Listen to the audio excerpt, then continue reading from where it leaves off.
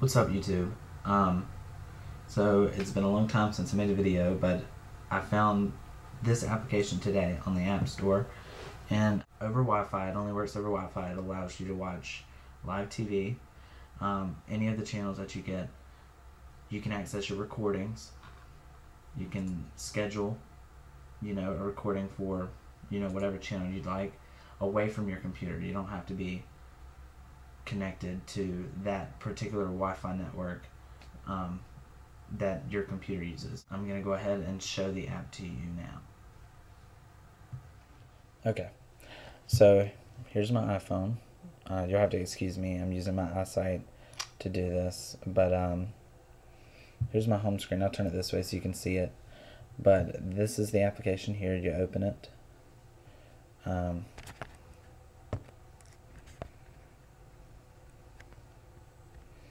That's what you get, and sorry it's out of focus. It should autofocus, but I'm not sure if it does that by itself in iMovie. So it says Alex Darby's MacBook Pro. I'll do that, and it'll say connecting, and then you can set it up to do a 4-digit password, which is not really important, but you enter your passcode, and then you have your 4 options: live TV, recordings, schedules, and God.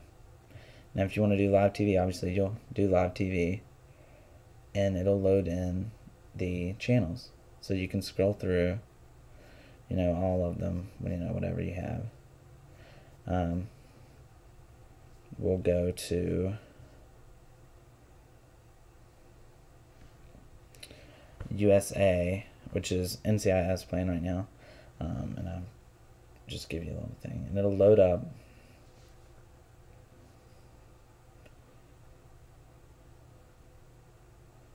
And this only works over Wi-Fi. I've tried it. It won't work over 3G. Let's turn down some. And it looks similar to YouTube, the way it loads and stuff like that.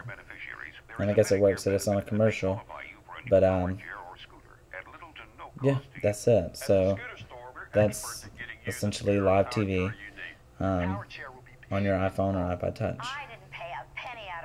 We'll quit that and go back to the stations.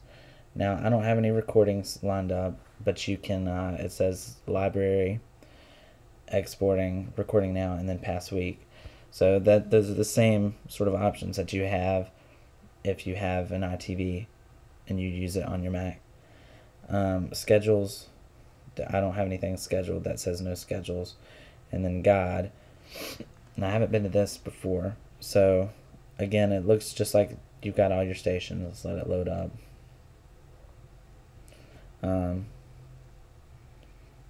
And again, we'll choose, we'll choose MTV.